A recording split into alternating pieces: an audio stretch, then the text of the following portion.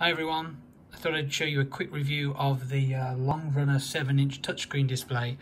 I was wondering whether this would work for my GTN750.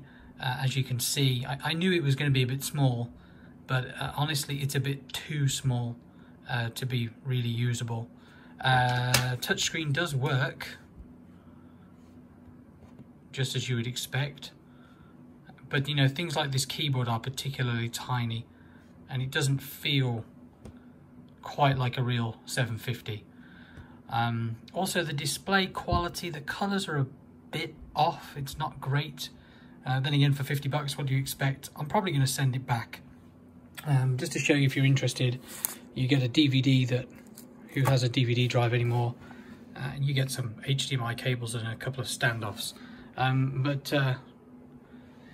Yeah, interesting, but is not going to do the job.